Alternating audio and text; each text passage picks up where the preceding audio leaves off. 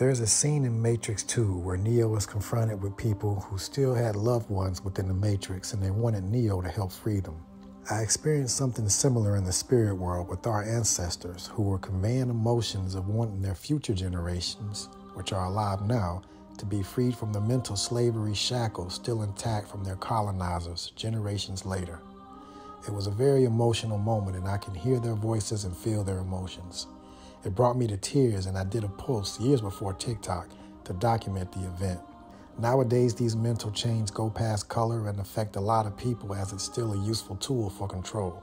If you look at a brief timeline, and this is posted on August 11, 2024, you can see some pivotal moments where this mental programming was installed, and it's very powerful programming. You can do this research yourself, but Juneteenth is when many celebrate the end of slavery, even though it was enacted earlier, and that was 161 years ago, or 8 generations.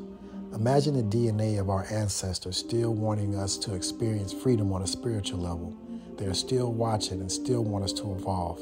America saw independence on July 4, 1776, but still owned slaves, and shortly after the colonists arrived in 1606, the first slaves arrived in 1619. That's 405 years ago. 20 generations of memories that could be within you that are still held back by limiting beliefs. The King James Version of the Bible was published in 1611, and it was used to brainwash us into believing in external saviors, which we were taught looked like our masters. Even talking to people now how they don't question the spiritual teachings of people that were enslaving you falls on deaf ears. How can someone who was enslaving you physically tell you about spiritual salvation? We seldom look at the time before the indoctrination and connect the teachings of our ancestors that had their own spirituality, which was way better. As they continue to revise history and limit what is taught, those teachings may be lost and the ability to awaken will not even be a thought, as there is no need to gain higher consciousness if you have a savior. Many will still wait instead of saving themselves from the dogma.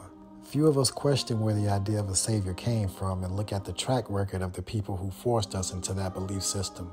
Remember, we didn't come here with those books.